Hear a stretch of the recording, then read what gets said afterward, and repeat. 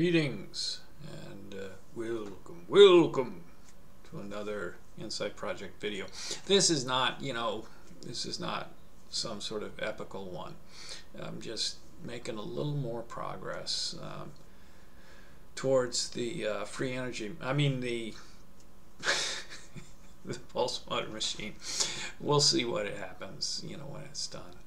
By way of background again, this is kind of the overarching theme of what we're putting together. Now, I've made small refinements to pretty much all of these parts, but that's the overarching idea of what we're looking at. Now, I'm not going to bore you with each part, oh, I changed this a little bit, I changed that a little bit, but I will talk about some of that now.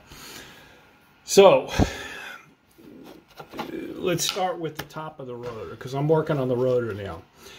Now, first glance, this looks great, and it actually does look great. So I also, where is it? Here it is. We've got this piece, and the reason I broke this up into two pieces is when you actually look at it on the CAD and whatnot, there's no way not to do it without an overhang unless you break it into two pieces. And this piece, even though they were both, this is 1 inch and this is 1 inch, it actually just fits when you press on it and clicks in, and I don't think I'm even going to glue it. And also here is our skateboard bearing, and this fits beautifully there. So this took maybe 8 hours to print, and what went wrong? Now, while that fit perfectly there, clicking in, I think for one thing, with the circles, it has a little bit more difficulty than with straight lines. And for another, there's a question of whether it can expand a little, and it can't, because I've got it sealed in here. So I was able to get a magnet in, but I had to force that thing in. And I actually think I may have to just take pliers and break this thing to heck in order to get this magnet out. That thing is in there. And so for instance, I put a second magnet. Now these magnets are strong. They've got like 50 pounds pull strength. And it's almost a little scary to, go a little bit higher. If you got like 100-pound pull strength and all of a sudden your finger's there, it's like, ow. It's already ow. It's like, that could be a bad thing. So I'm not saying that I may not use stronger magnets at some point, but you want to be careful. But that thing is in there. I can't get it out. You can't get a grip on it with pliers. If you put another magnet on there, the other magnet pulls off before the thing comes out. So you're putting like 50 pounds and it's still not coming out. So I removed that one, and then here's the next one. And what I did was I made, I won't say that was an 8-hour mistake. It was more like an 8-hour learning experience, because sometimes when it's PLA to PLA, you can get away with that. But here I made the diameter, instead of 1 inch, I made it 1.02. So if we take a magnet here, boom, it goes right in.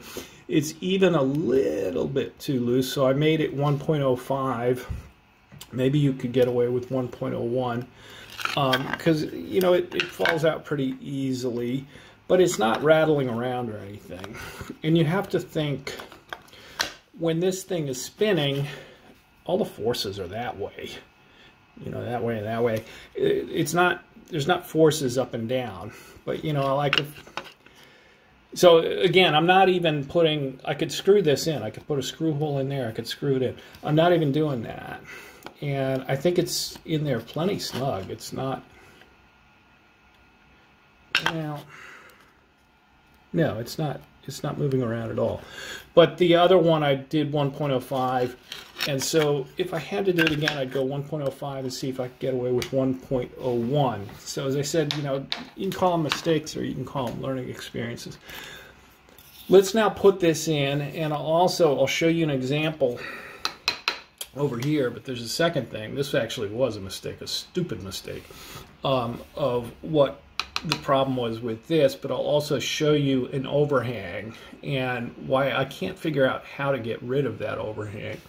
But let me see if I can put this in I'm not going to be able to do it with one hand, so give me a minute.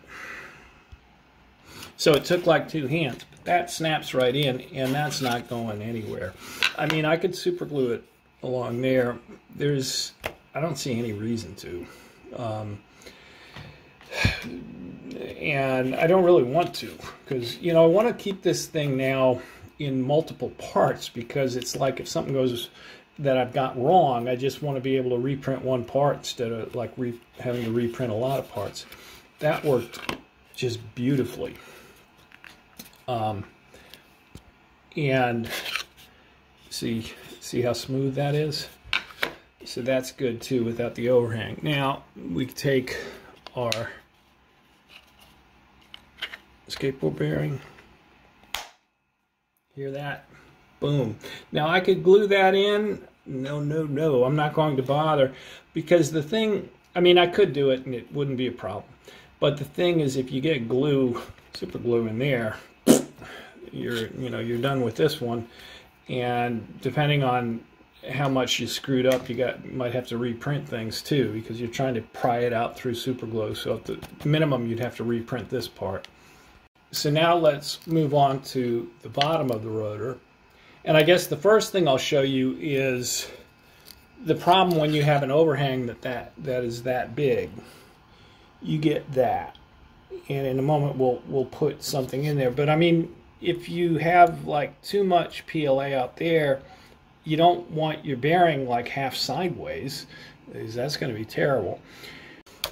This trick again here where you broke it up into 2 parts to get rid of that overhang.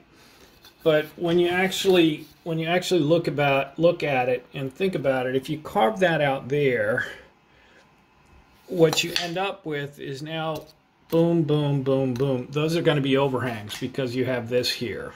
You can't do that.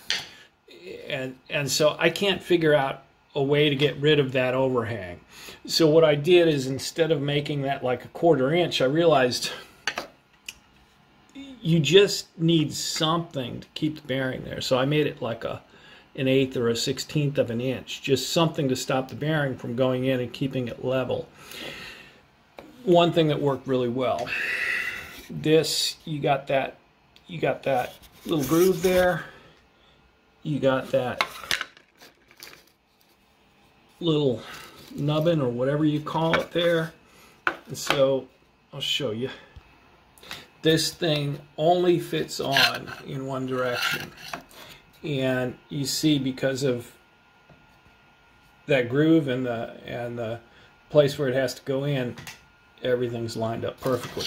So what did I screw up here? And yeah, I mean, there was this. I could have lived with that. I mean, I could have just, you know, taken a screwdriver and, you know, gotten it. So here was what happened. Is I put this in. I mean, you can't really see it here. Maybe you can. But I was looking at it. It's like I was shooting for 3/8 inch air gaps. It's like, no, that's not 3/8 inch. This is all wrong. What the heck happened? So I'll tell you what happened. Is I knew from memory this was 2 inch by 2 inch, and I just thought this was 2 inch because it looks like a block. It's not. It's 2 inch by 2 inch by 1.5 inch. So I added a 1/4 inch to each air gap.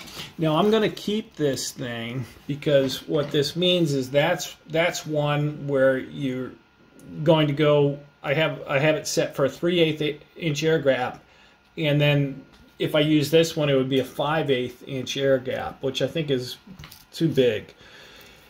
And 3/8 might be too big, but I think that's a reasonable place to start. I think that's probably about right. So that was dumb, but that then brings us to here, and so I'm gonna heat the bed. I don't want that thing getting warped or anything like that. So now we've got this one. This one's the correct, it's a 1/2 inch shorter. Okay, so now if you can see them there, we've got one that's the correct height now. So let me make sure that this fits on there. It does. So now we've got this, and we've got this, And with the shelves, we're going to have 3/8 inch air gaps between the magnets. Now, if we spin it over here, you see it's still a mess. But it's good enough because all you really need to do is make sure that your second bearing there is flat. So I don't see that as being a big issue. It's not, I mean, you just need something flat. And I don't know why, like sometimes you can get away with a lot of overhangs, but I think when you have an overhang with a circle, apparently it doesn't like that, and it doesn't do well with that. But it's good enough. And if not, I'll sand it and make sure that it's set. So what remains to be done? Okay, the top plate and the shelf for the magnets look good. It took me a while to get those. Now, one area where I broke down and said, no, I'm not going to 3D print that. Now, maybe I can show it, is like here is just one of the supports there. And see that? So if you have your axle made of that could be bad. Because your axle is actually going to be something that, as this spins with whatever imbalances there may be, there'll be forces on this here, and it could either warp or it could snap. And if you were spinning this thing at like 2,000 RPMs and snapped it, like some sort of like 5-inch magnetic shuriken coming at you or something, so that would not be good. So what I did is I broke down and just ordered some 8mm diameter. This is steel, might be stainless steel, but it's magnetic. This is steel, and then I also ordered a copper rod. It would have been nice. I should have looked and seen if I could get some ones that are hollow, because this is kind of overkill. I mean, that thing's not going to bend or break. But what I'm proud now, again, it's magnetic, but I've put it next to the magnets. It's not going to be some of the motor designs, it's a big issue. This one I don't think it will be. And let's see here. Well, no, it's not. It pretty much fits with the stainless steel.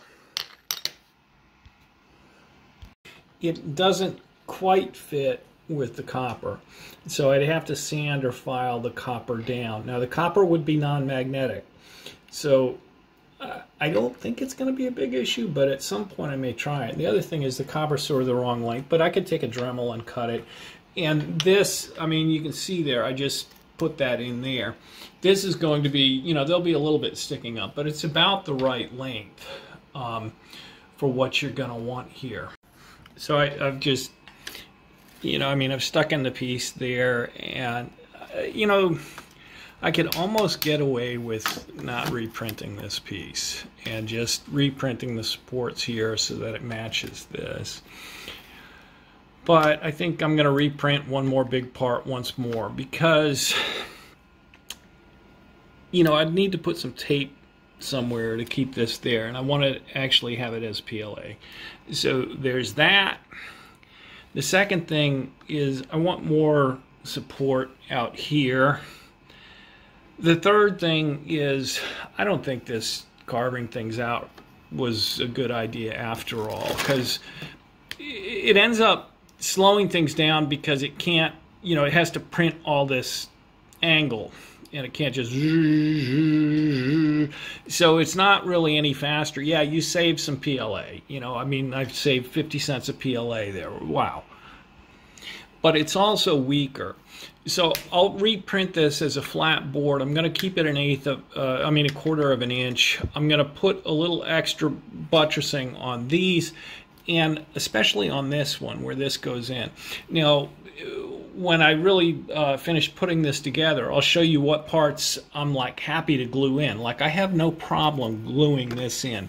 But what I want to make sure is that, if possible, and I think it will be possible, you want to be able to flip your rotor out. Because, I'll tell you, I've already on Tinkercad. I've done the 6 magnet version, and I've been experimenting with, you know, like what would I do with the serpentine coil with a different kind of setup, and just thinking, I won't go into it all, but I've got another rotor that will actually maybe be the first, you know, Mark 1A. But first thing is, you know, can I get the Mark 1 assembled, and then does it actually spin?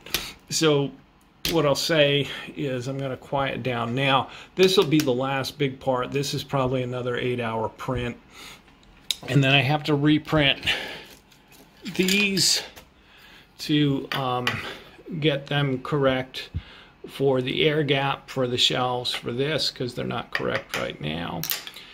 And then I have to reprint these because this was just, I mean, this was a previous printer.